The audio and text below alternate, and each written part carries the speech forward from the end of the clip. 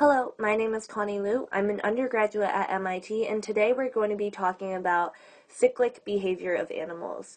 So cyclic just means that it's a behavior that happens in a pattern, so it happens very regularly, and cyclic behavior is very often innate. So one example of this is that bears hibernate, so hibernation.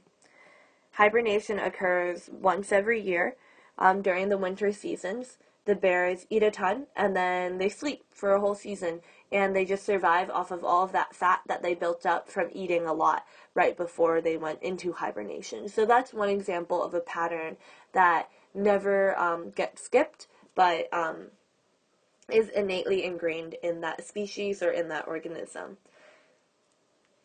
Another example would be migration. Birds often migrate at a specific season in their lives, and that's also going to be an innate behavior that happens in a pattern because it happens annually at a certain time. So those are both examples of cyclic behavior. If we're looking at something that is applicable to humans more, one example would be circadian rhythms. And circadian rhythms are something innate within you. Your brain regulates when you need to sleep and when you need to be awake.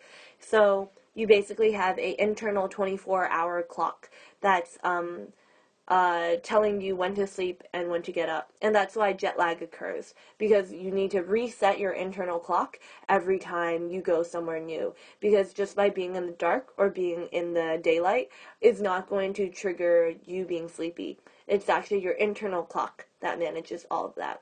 So that's a pretty cool example of cyclic behavior within humans. The other ones, hibernation, migration, that we talked about, are more applicable to other species of animals.